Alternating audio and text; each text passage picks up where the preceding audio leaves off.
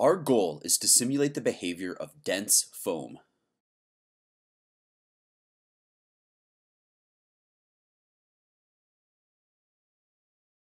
Our approach uses a material point method augmented with the Herschel-Bulkley plasticity model, which enables it to closely match the observed behavior of real foam. What benefits does the Herschel-Bulkley model bring when compared to other plasticity models? With a simpler perfect plasticity model, the foam flows immediately after the shear stress exceeds the yield threshold.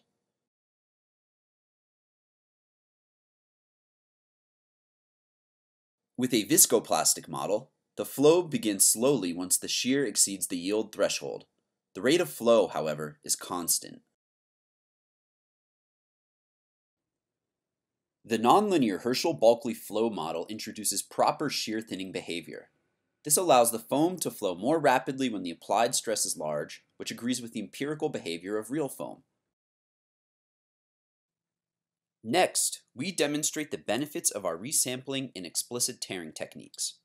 Without resampling, a sheared blob of foam can develop non-physical empty voids. Our resampling strategy adds and removes material points as needed to eliminate this problem.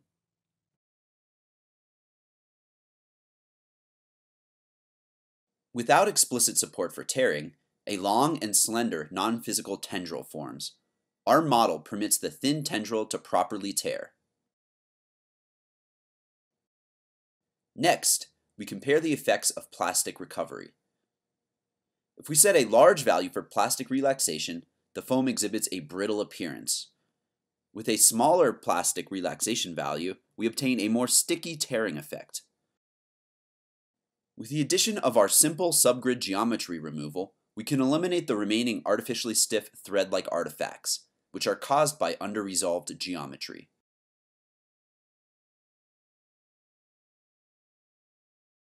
We will now show examples simulated using our method.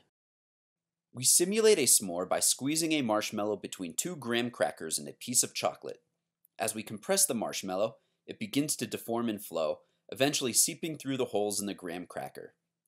As we lift up the cracker afterwards, the marshmallow exhibits a necking behavior and eventually tears. This example mimics a roasted marshmallow, where a stiff outer layer approximates the crispy exterior and a soft inner layer approximates the molten marshmallow core. After a critical amount of compression, the outer layer cracks, allowing the soft inner layer to flow outwards. Next, we throw a pie composed of whipped cream at a face.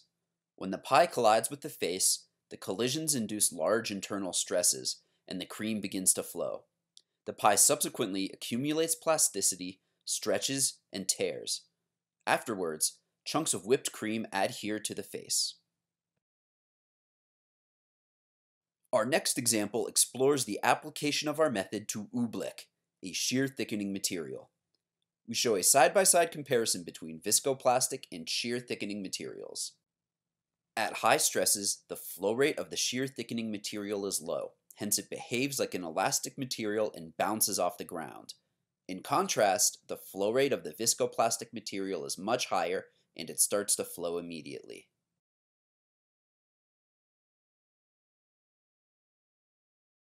Instead of spheres, we can use the same materials to simulate penguin-shaped geometry.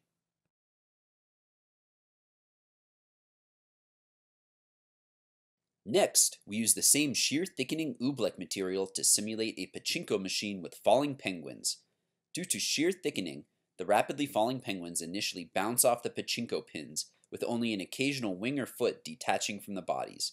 As the penguins are slowed by collisions with the pins, they experience lower stresses and thus begin to flow and lose their shape.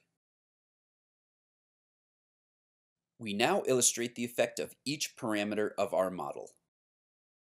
With a higher shear modulus, the material becomes stiffer.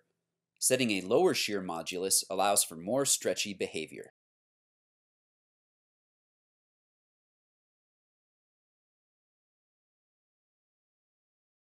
With a higher yield stress, the material behaves more elastically, while with a lower yield stress, the material can easily flow, allowing for a more fluid-like behavior.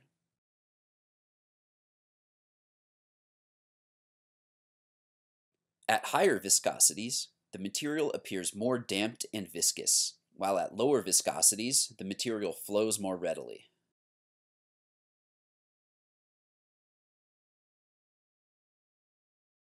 With a high Herschel-Bulkley power, the flow rate is lower under large stresses. With a low Herschel-Bulkley power, the material flows more easily with large stresses, capturing shear thinning behaviors. With a high tear yield, the material tends to stick to itself, while with a low tear yield, the material can more easily tear, allowing for a brittle-looking fracture.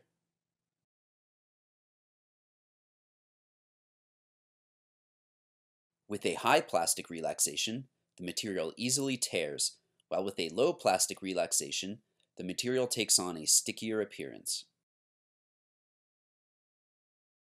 After this parameter tuning cycle, we achieve the desired look for the pie toss, as we show here.